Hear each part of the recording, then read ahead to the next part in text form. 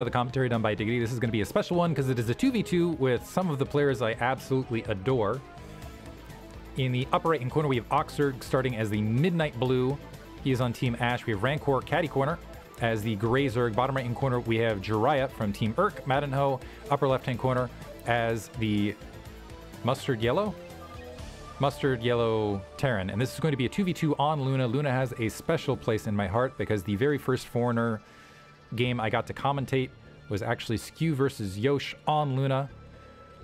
It was one of those fairly popular maps, kind of a Lost Temple-ish thing where you got the natural expansion here. You've got exposed. It's an old map. 3 o'clock base, mineral only. It was kind of in the era where you had a natural expansion with the gas, and then you basically had mineral only bases across the rest of the field. But very droppable, very open droppable areas. I'm going to try to keep up with the action from here, but it might be challenging because 2v2 can get nuts very, very rapidly. It looks like we do have an Overlord first build top left. It looks like we have a 9 pool bottom left from Team Ash. So a little bit more of an economic opener from Zerg, but Zergling pressure is going to be from Rancor. And we know Rancor, I love watching Rancor's style of play. Very proficient with those early game Zerglings, dropping the Extractor to get that Zergling speed presumably as well. Overlord's making its way bottom right to go ahead and check out what Jiraiya is doing. Jiraiya is one of the better 2v2 players out there right now in the Foreigner scene. Looks like he's going to drop after a pool, after an overpool. So, spotting pool building, I think that was a 12 pool actually, if I was paying attention close enough. We have a barracks building in the upper left-hand corner. So, in the official Korean leagues, usually what they would do is they would make Zerg versus Zerg, they would make double Zerg illegal.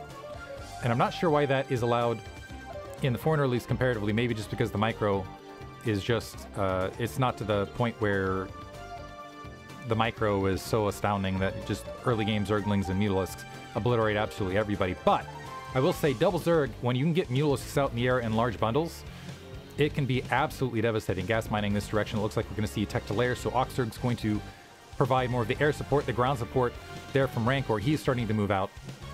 We do see a hatchery being placed interior on the ridge to be a tad more defensible. The Zerglings making their way bottom right for Rancor. The Zerglings in production. There should be plenty of defense in time. And it's going to be hard, so I think this might end up favoring Team Ash, just because Caddy Corner, it's hard to get defense out there. And more or less, I'm wondering if Jiraiya might be on his own, and if he's going to have to take on 2 players simultaneously. Third, so canceling that hatchery, rebuilding in his main, trying to get a Sultan colony down, and gathering around it. Rancor holding currently. The Zerglings making their way out. It looks like they are making their way upper left, just to see what's going on. A bunker's already there, with 2 barracks. Gas also being grabbed. So it looks like they're not going to group up. So now the Zerglings looking to engage, or at least, yeah, so a lot of Zerglings piling out. A hatchery, it looks like there is some scouting from Maddenho. Second hatchery being grabbed there. This is going to give a larva lead with that hatchery coming online a bit more rapidly. I don't think Zerg wants any part of this action here. He's got that Spire already building alongside his base to get some of that airplay. But here's the thing, Jiraiya, if he can just absorb damage for a bit of time and allow that Medic Marine Ball to grow, that will be that. Looks like that gas is a bit exposed, so that's taking damage. With that, the Zerglings exiting, there's a reverse contain from Rancor bottom right to prevent any sort of support. Natural expansion's being grabbed from Zerg, feeling like, okay, we're in the aggressor position, so we should be able to defend. Group repair SCV, preventing that gas from getting dropped. That bunker defending absolutely everything. You can just see the shell of defense right there. No more gas for Rancor, so Rancor is just going to stick to Zerglings thus far. So boxing Jiraiya in. Jiraiya has not made any moves towards lair, so he needs to be very, very careful, because as soon as Mutalisks take flight from Zerg, we could see a trade, some Zerglings created to occupy top left, and then just a double whammy kill bottom right. More supply depots and a nice, solid, look at this. This reminds me of the old school days. Things boxing in. Evolution Chamber dropping for Jiraiya, I think, realizing that he's going to have to buy time and play a little bit more anti-air. Rancor fielding more Zerglings, a defensive creep colony on the front as well. Rancor playing a very light economy. The Zerglings starting to stream bottom right here for Zerg as well. Initial Mutalisks are being produced, and unfortunately, yeah, there's a group of Medic Marines which can shoot through those Zerglings. but I don't think they're sufficient. They will have stim. I don't think it's sufficient to deal with all of these Zerglings, and as soon as those Mutalisks make their way bottom right, it is going to be a lot of trouble for Jiraiya. So Jiraiya, dropping that creep colony, has 2 of them potentially to turn into Spore, is piling the Zerglings towards that natural to again just try to buy time, and if he can absorb both these attacks, that will end up being game in Team Urk's favor. A 3rd creep colony being dropped behind the lines, and here come the Mutalisks. Already wiping out Overlords there. That's provoking some movement. The Zergling sees the movement. No movement up the ramp, though. So, 2 Spore colonies being produced. And it looks like is there going to be a counterattack from Maddenho upper right to draw the rest of those troops back. The Mutalisk pushing those Zerglings off the lines. The Mutalisk going to retreat towards the top right to provide some defense there. Rancor initially breaching, but pulling right back. And with that, Jiraiya going to reestablish that line. A few Zerglings scattering here and there. The Mutalisk trying to find that medic marine force and some fire bats alongside, so that could be a big whammy. Rancor flooding the Zerglings to contain Jiraiya, make sure that he can't join. The Mutalisk flying over that medic marine ball. 1 Mutalisk already down. And now, Maddenho is a big problem, as he's got enough medic marine to potentially punch through top right. And potentially just shoot through all the Zerglings if he can get moving out on the field. However, so the Mutalisks away from where they could probably be most effective bottom right. The fire bats in tow with those medic marines mean that infinite Zerglings would have trouble. +1 weapons upgrading here. Rancor either needs to commit or get out of dodge because hot on his tail. Maddenho looking to engage. Oh, turning him around, getting another Mutalisk kill. Another Mutalisk at half health. So more Zerglings fielding, but the timing of it looks like Jiraiya is going to be able to pin down. The Mutalisk trying to create some delay here. And Rancor not able to dedicate his Zerglings either direction. Firebat leading. They are away from those medics. Now, Mutalisk trying to engage with those Zerglings. It's not happening. Rancor trying to engage up the ramp and the medic marine force from the rear. It looks like that is going to be enough of a combination attack to wipe out what's there, but Jiraiya has now broken out with his Zerglings. He has no anti-air, but the medics heal those Zerglings, which means they can get mix a little bit in that fight. Looks like they are going to get obliterated and pushed back. Rancor still sitting at the 7 drone count. More Zerglings breaching through. There's a sunken colony, now a tech delayer for Jiraiya bottom right, and honestly, the way it's looking with the 3 barracks humming, the factory coming online, medic marines soon to be, well, soon to be +1. Yeah, soon to be +1. I don't know that Maddenho and Rancor have enough to either assault bottom right or top left and pull it out. So I think Team Urk currently might be able to turn this into a macro lead. And with these 2 medics to support, if they can get some energy back to support all these Zerglings have an interesting advantage that you only see in 2v2 matches. Some Zerglings getting swatted down top left, Mutalisks examining, trying to find angles to deal with those Marines. That's sufficient Marines to deal with that overall. Some Zerglings being taken out bottom right. And yeah, you can see Maddenho pointing out just pureling from Rancor. That is all you're going to be looking at. More spore colonies being dropped. There's only the 2 sunken colonies, but that might be sufficient with that staggered defense right there.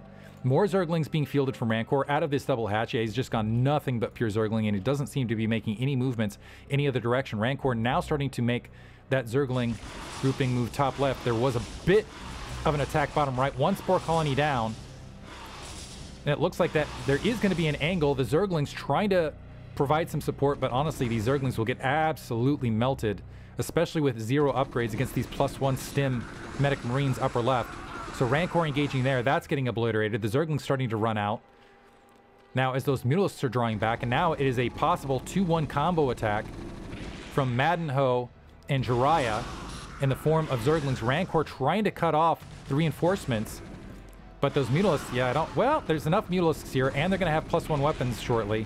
They do have +1 weapons where they should be able to shred these medic Marine forces, but right now the micro's not there, and they're losing a lot of health. And that's also bought more time for Maddenho. And keep in mind, the Rancor this entire time is sit at 7 drones. So defended, cleaned up. There's 3 hatcheries top right. Layer is there. It's just going to be Mutalisk Zergling here from Oxzerg all the way across, able to clean up that attack. Rancor looking to push out, spot some of this attack, but the overall economy for Jiraiya and Maddenho is significantly stronger. He's dropping his Spire right now. There's going to be a dropship out.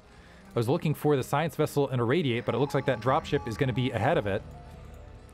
Not a lot of medics with the Marine forces, but the Marines do have +1. With this drop at either location, it could be devastating. 4th barracks being dropped as well. Looking for those. Because honestly, as soon as that Science Vessel comes out and irradiates there, that could be end game. Spire just about to finish. Rancor making his way bottom right with those Zerglings. Augsburg pulling back to defend. A couple Zerglings getting caught midfield, it looks like. Rancor with all of the Zerglings top right wants to make another shot at this. You have the medics with a good amount of energy, the Zerglings in between. Feels like Rancor's just throwing Zerglings away against the SimCity. Yeah, I think he realizes that and is just going to flat out back out. The drop, however, in the bottom left on Rancor's main is devastating. All the drones are gone. Rancor's at 0 drones. Hatchery is wiped out. And now Team Ash needs to make something happen. So the Mutalisks are going to group up. The Zerglings are going to group up. They're going to try to breach the ramp. There's Medic Marines right there at the wall, though. Counterattack of Zerglings to upper right from Jiraiya to finish the game. It looks like this might be a breach, but keep in mind there's still a bunker behind this. So they're able to make their way through, but the Zerglings mixing it up. It looks like Mutalisks are there to engage, top right. Rancor is effectively out of this, so it is going to be a 2v1 at this stage. There's also that Science Vessel and Irradiate not that far from finishing. Group repair on the bunker. It's going to chew through what's left of the Mutalisks, and I believe with that, Team Urk is going to take the win. Because right now, more Mutalisks taking flight, starting to make their way out. There's no defensive spore colonies at the main. There is a larger attack force. However, the follow-up is going... Oh, look at this. Rancor was actually able to sneak out 3 drones. He's trying to distance mine at the natural. Not for long, though. Unfortunately, the Sutton colonies do not reach that corner. So that will be it for Rancor. I like the spirited attempt to sneak back into this. Now it is officially a 2v1. Augsburg chasing the Mutalisks back to the bottom right-hand corner. Yeah, now Rancor out of it. He's got 6 minerals to his main, so it's just going to be Sutton colonies to defend. Otherwise, he does not have a natural expansion up. Irradiate is online. 4 barracks pumping. He's got a Zerg ally who's still absorbing damage. I think what's left, yeah, the last few Zerglings for Rancor are going to try to sneak in, find the pocket corner, chewing that evolution chamber away. He's still going to be in this because he's going to have those Sutton colonies at least to work with, but Augsburg has a lot of ground to cover. He's got 24 drones, is dropping a ton of Sutton colonies to try to make it. I don't know that that's going to be sufficient. One, between Jiraiya's ability to just pump units. I don't think he needs to drop these. He's dropping creep colonies. He really doesn't need to. He's sitting at that 8 drone count right now. He's well defended at this stage. Maybe just going to rely on Maddenho to do the busting. Maddenho has a big medic marine grouping. He's got a dropship to fly over those Sutton colonies if he so desires. He will have Mutalisk support in some form or another. It looks like the Mutalisk is going to group up and try to re-engage. 10 Mutalisks trying to make it happen versus 5, but there is Spore support. Zerglings aren't going to accomplish... Yeah, the Zerglings trying to get in the way and create some distraction. It's not going to happen. That second Spore colony is going to get wiped out. And look at this. So Maddenho actually being drawn bottom right. The drones trying to sneak in for Rancor to attack. Yeah, he's doing absolutely everything he can with what he's got left. Now attacking that Spore colony. So still trying to make it worthwhile. The Zergling's going to be able to wipe that out. But the Mutalisks, yeah, getting grouped, hitting that Irradiate. A decent split to pull that Irradiate, but a second Irradiate drops, and now those Mutalisks are fleeing. Jiraiya has defended. He can start droning up if he wants. Add some more Mutalisks to attack the fray. Augsburg sending everything out. He needs to just pile drive the upper left and hope that he can take Maddenho out. Otherwise, he's in deep trouble. 4 Sunkens on the front, a 5th one morphing. He's still at layer tech. Still working with +1 weapons. Medic Marines right there to obliterate. There's a Science Vessel nearby that just now has a Radiate, and this might be it. Augsburg supply capped currently, now in the red. Zerglings grouping up with Mutalisks. Mutalisks now diving into the main. No Spore colonies right there. I'm shocked we haven't seen a GG yet. And that, yeah, single Mutalisks trying to chase what's left. Some Mutalisks, oh, are they going to be able to pick? No. Trying to swing around, cut off reinforcements, but they're also exposed to Irradiate right there. And now the army gathers outside the natural expansion. I'm waiting for that dropship to join in just to drop some medic marines along the side. Here's the other thing. These mutalisks, I believe medics can heal mutalisks as well, which is just a devastating combo when you think about it. Medic marines, zerglings, mutalisks driving into that natural expansion. 5 Sunk Colonies not going to be sufficient. Irradiate dropped. There's GG from Oxzerg. And Team Earth takes it in a fun one. Hope you guys enjoyed it. Thank you for listening.